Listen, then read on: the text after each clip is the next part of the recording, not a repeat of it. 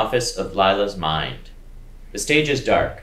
We hear the buzz of static as a voice rings clear through the PR system. Good morning, everyone. It's time to get moving. Lila's body is awake, so too must be her mind. It's a beautiful day here in Lila's brain. Everything seems relatively clear, and it's time to get to work. The lights come up on a desk with a computer monitor on it.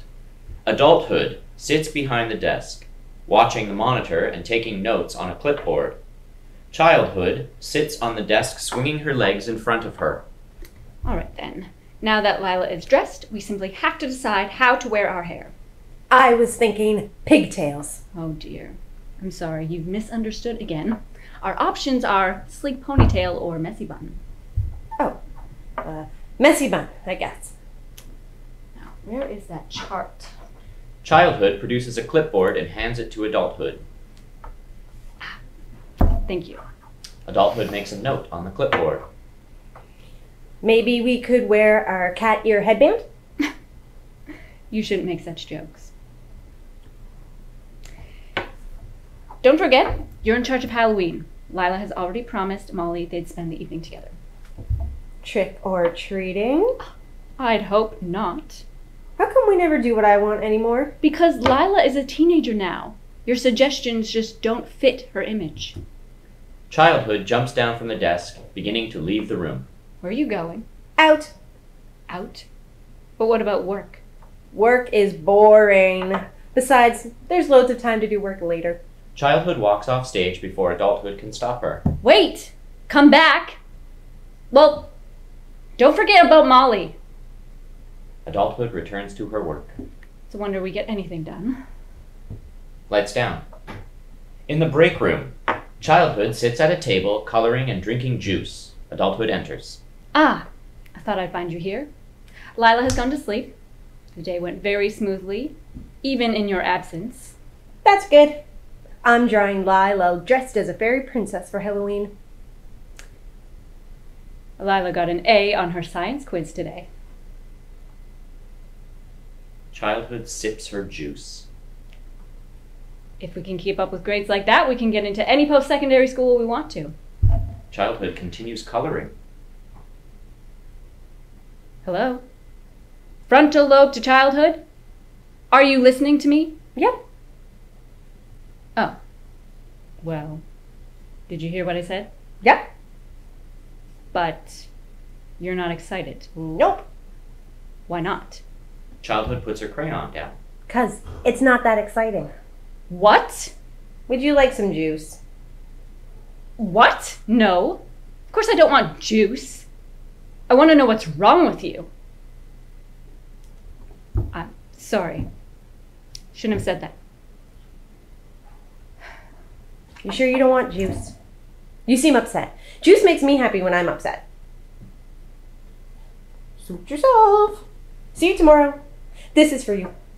Childhood slides her coloring sheet across the table. The lights go down as she exits. In the main control room of Lila's brain, adulthood is behind her desk. Childhood enters, skipping stage right. Good morning, adulthood. Did you sleep good? You're in a pleasant mood today? I found my favorite dress under the bed this morning. That's your favorite dress. This? No, silly, of course not. This one doesn't have nearly enough sparkles. Ah. Well, moving on. We have a very big day today. Lila is going out to meet with some new friends we met yesterday.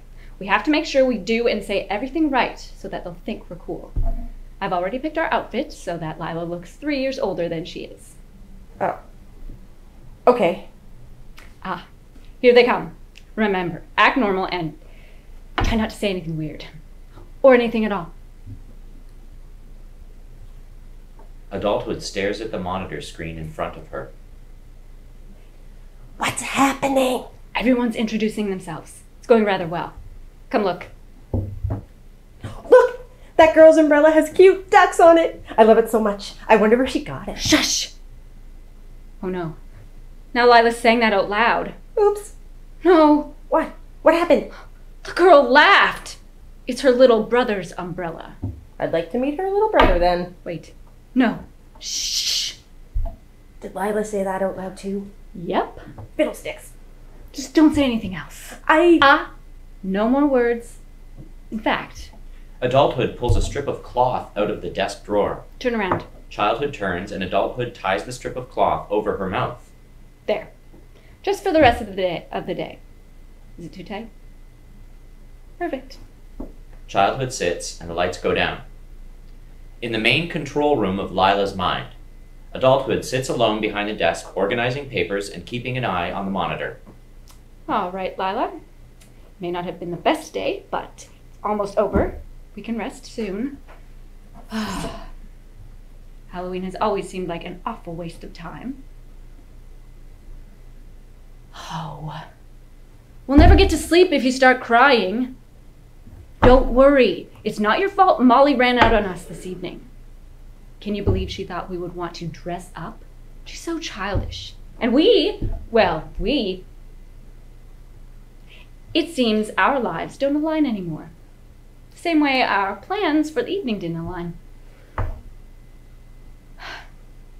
Okay. We need to focus. Reminders for tomorrow. Fill out job application, study for English test, look into keto diet, and shopping with Ella in the evening. See?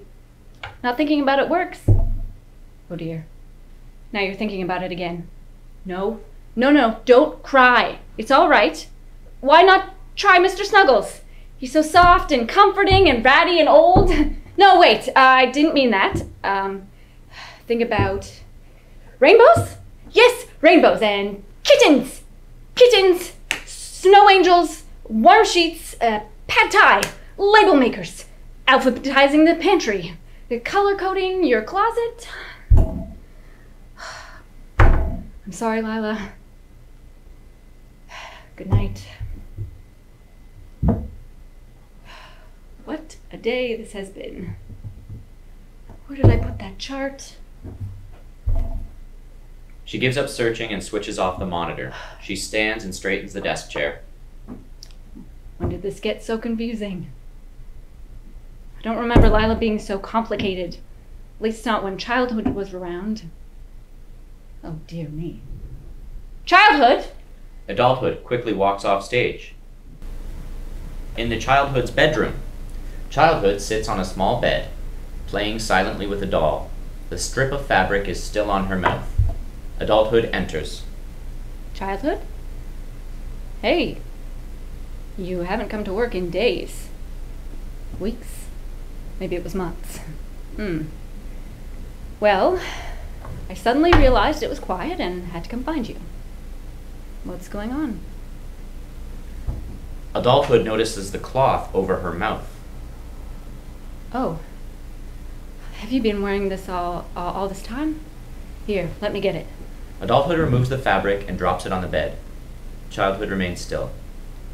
I was surprised when you didn't show up to work. You usually have so many ideas. Not that you ever want to hear them. I apologize. Something wrong? You remember that I used to work alone. I'm not sure. I made all the choices. Lila and I had a ton of fun. We wore what we wanted, said what we wanted, ate what we wanted. We didn't think about it. We just did stuff. But then you showed up. Suddenly I had to ask you before doing anything. We started planning things, making lists, being cool. Guess I don't really mind. I just get sad sometimes. Thinking about the other times, before you came to work. Oh, I see. Why can't it be like that again? Well, Lila's older now. Decisions have to be made that are good for everyone involved.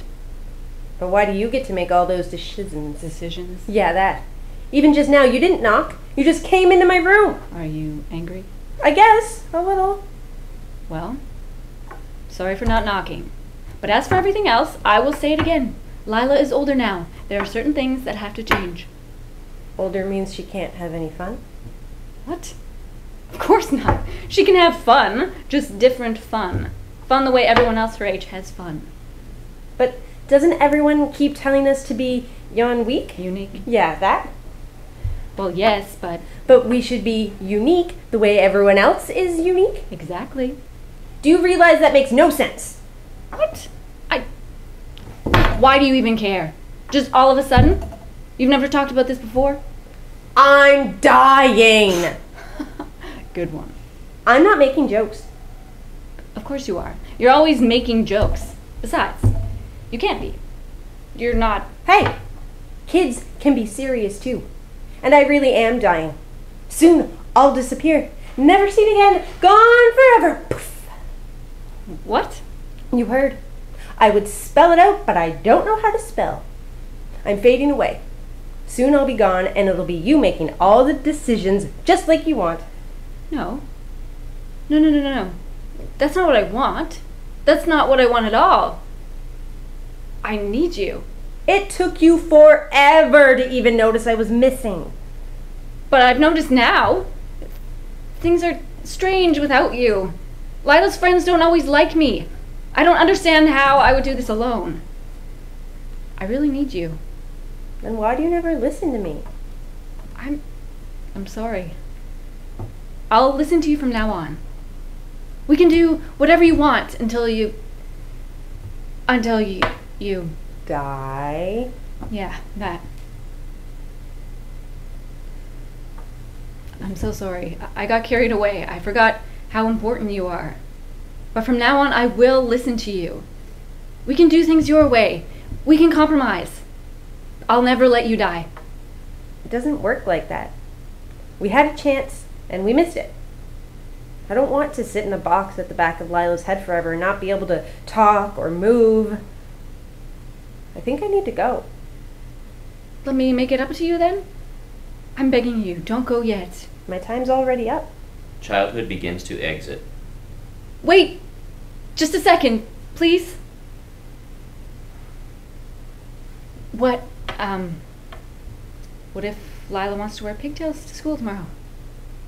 That would be fun. It's up to you now. Childhood pulls a juice box out of the pocket of her dress. Juice makes me happy when I'm upset. Adulthood takes the juice and gives childhood a hug. Do good, okay? Make Lila happy. I will. Childhood continues to walk off. I'm sorry. Childhood exits, but her voice is still heard. I know.